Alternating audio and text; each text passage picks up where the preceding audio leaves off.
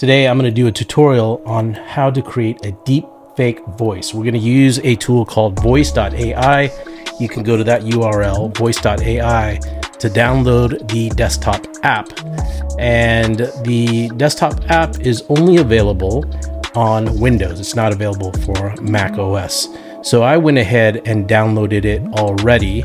So we'll go ahead and dive right in. All right. So once you install voice.ai and get the account set up, you can now define some parameters. This is the first time I'm using it, so we are tutorializing together. So here you can see that there are a variety of inputs. So on my device, I have a lot of microphone inputs. I went ahead and selected this microphone here that I have in front of me, and we will go ahead and start to record some audio files using,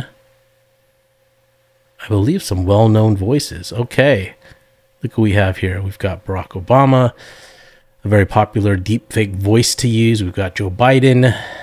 We've got Donald Trump, AOC, Bieber. I mean, these are pretty recognizable. But for my tutorial day, the whole point of using celebrities is imagine that the person at your company, it could be anybody that's a target of a social engineering attack, will be manipulated by hearing your voice or someone at your company's voice that they're familiar with. We're only using a celebrity voice here to give you kind of the impact of what that might be, because it needs to be believable to pull off a social engineering hack like this. So let's try it. Are you sure you want to train high quality for 4,600 credits? Okay, so this is a credit system. Notice at the top right, I have some coins. It reads that I have 5,705 coins. Yeah, why not? Why not? Or actually, let's go back. I'd rather do Joe Biden, our current president here. If I'm going to do a one-time training for the amount of coins I have, let's just use that. We will train and use 4,600 credits. Oh, it's training now here in the background. See this progress bar where it says training? I guess I have to wait for that to complete before I can choose this voice character. And once that's complete, I want to run through a couple of social engineering scripts, potential hacks that could be used against your HR coordinator, your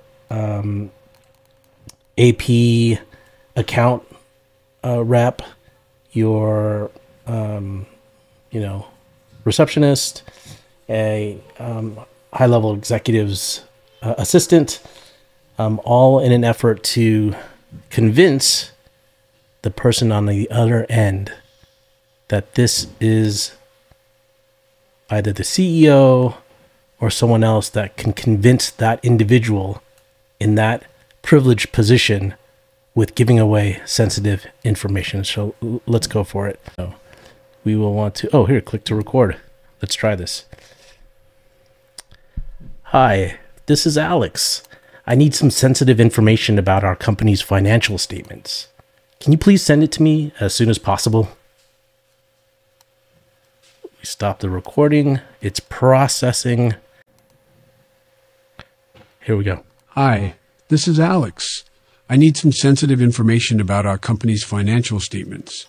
Can you please send it to me as soon as possible? My mind is blown. It actually converted my voice to Joe Biden's voice in a very convincing way. Not bad. Wouldn't you agree? Click below if you think that was effective. All right. Until next time. Be careful out there.